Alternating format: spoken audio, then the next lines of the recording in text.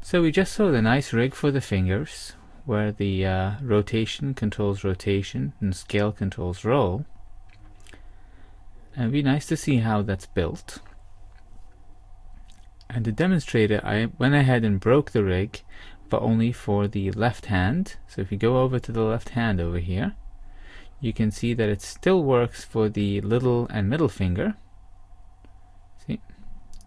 Those still work, but the pointer has no bones controlling it.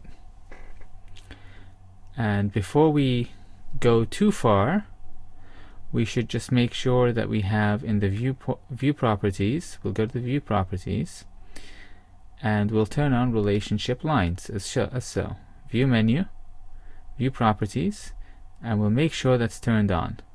Now the reason that is that we'll be able to see parent-child relationships, and also be able to see lines for the different constraints that we set up.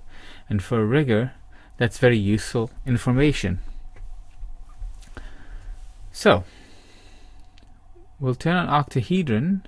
We'll turn this layer for the bone so we can see the armature. We'll also turn on an empty layer so we can start working in it. I cleared all the bones from that layer earlier so that we can have some place to put our new rig in. And we can turn the display mode of the armature to something that's easier for rigging at least. So I'll click on octahedron here, because that'll make it easier for us to see the root and tail of the armature, while make it also easier to select the little balls on the tip and the root of the bone.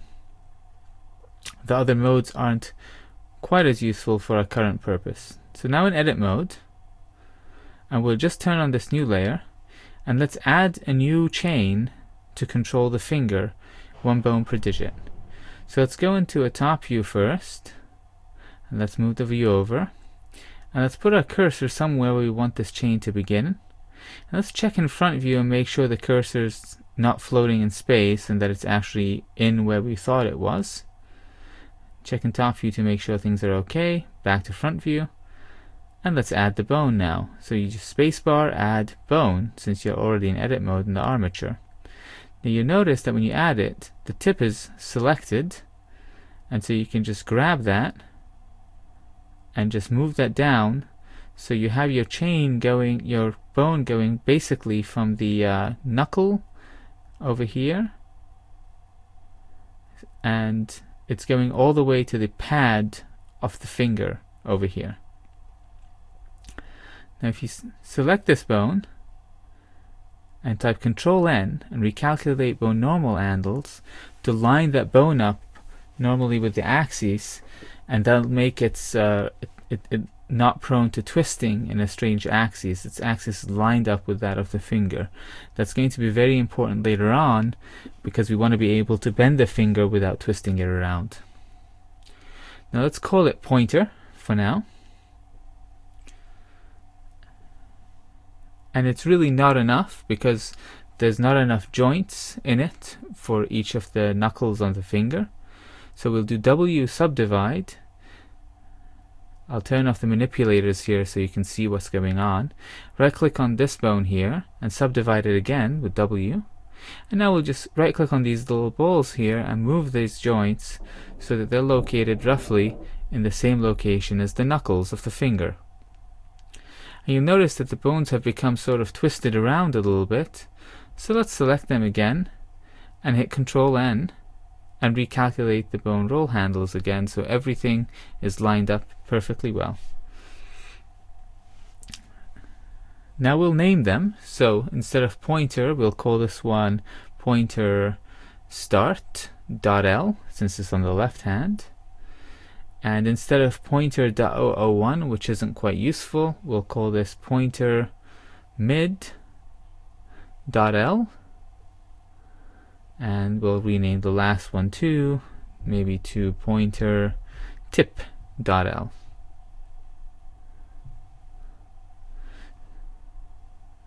So long as you can remember the name, adding names to bones as you go along is much easier than waiting till you're done rigging and then having to name 200 bones at once that are all called bone dot number.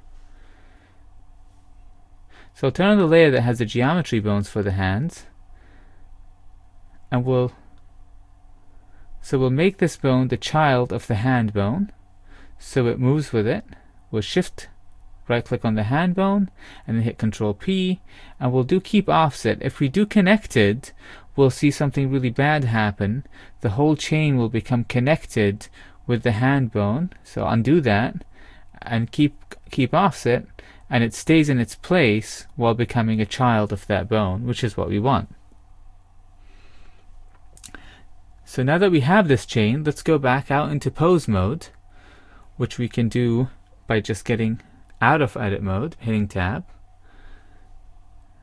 and here we are in pose mode.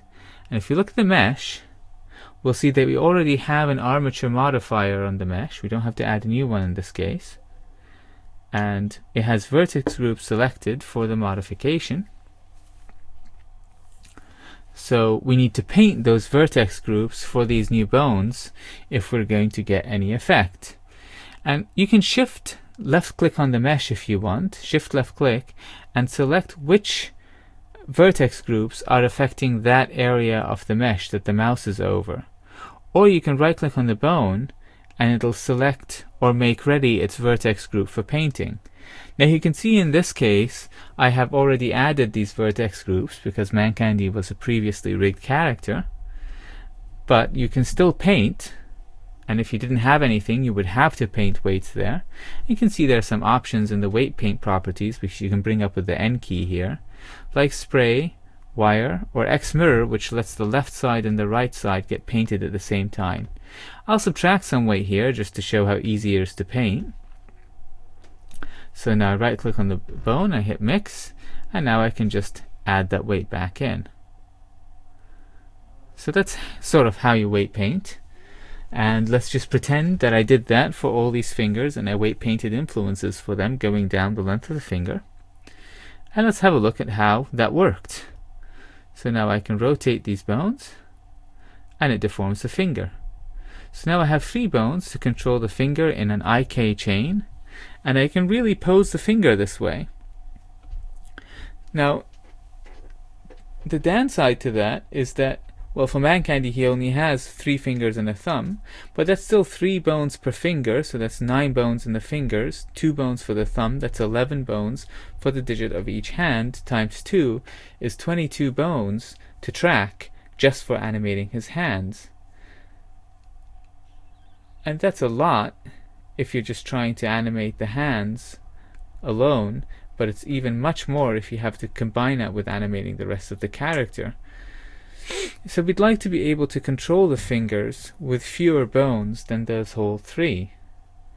And the best way to do that, off the top of our head, is making that whole chain an IK chain, and that way we'll have an end effector at the tip that you move around to move the tip of the finger around and influence the whole finger to curl or point towards that point.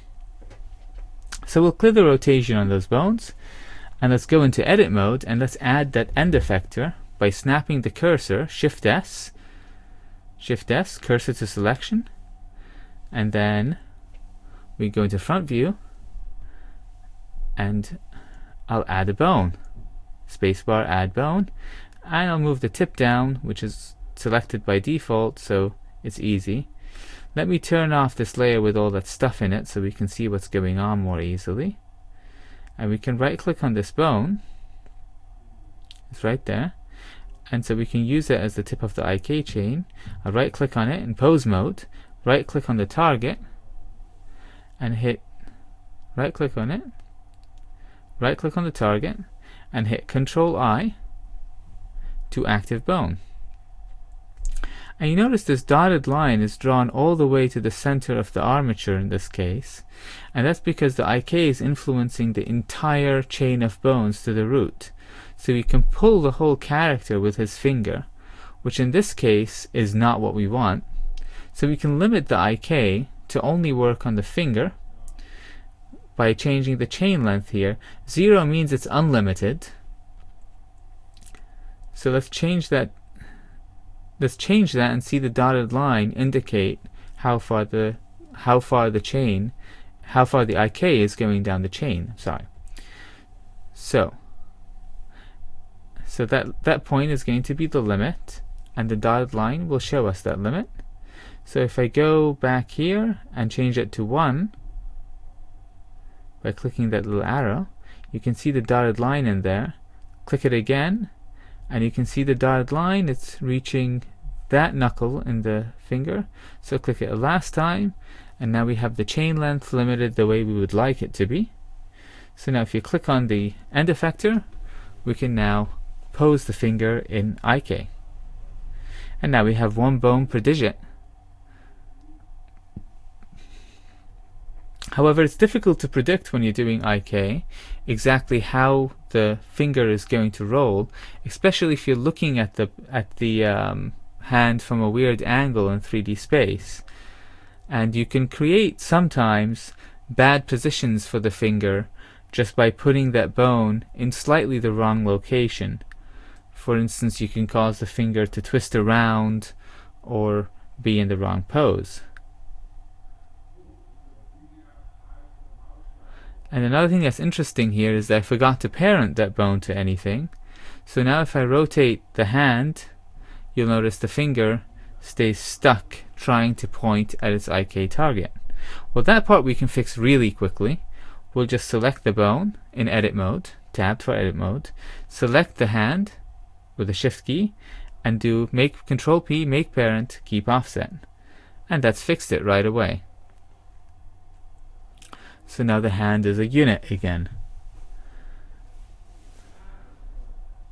Now you can leave it rigged like that. There are a lot of rigs that use little IK bones for each finger, but it's not really ideal.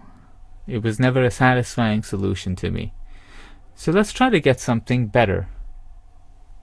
And what I found to be really intuitive is to have 1 bone along the length of the finger and parent the IK target to that bone.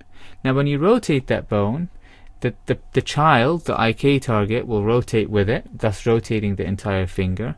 If you scale that bone, it'll pull the IK target closer to the hand, thus rolling the finger. And that seems to be an easy way to animate. So we'll go into our front view again, and we'll click on the root of the chain, and we'll snap the cursor to it. Shift S, cursor to selection, and then we'll add the bone. And instead of moving and positioning it roughly, let's try to be accurate here. First of all, turn off all the extra layers, and then we'll right click on the little ball here at the tip, and we'll Shift S, cursor to selection once more. Then we'll right click on the tip of this bone, Shift S, selection to cursor. And the reason I did that is because the accuracy will cause the finger not to move at all when we go from edit mode to pose mode, because it will already be at the tip. Now I'll select this bone and I'll hit Control N. Well, let's call it pointer, since that's what it is. And you notice it's rolled wrong, so Control N will recalculate it. And so now we have it lined up nicely with the same axes as the chain, and we'll parent this bone to it. Shift select it, Control P, and we don't really care here if we pick connected to keep offset, because it's not going to move either way, and we're never going to really be moving the child around. We're only going to be rotating the parent in pose mode. So there we have it. We did connected this time. And let's have a look and see how that works.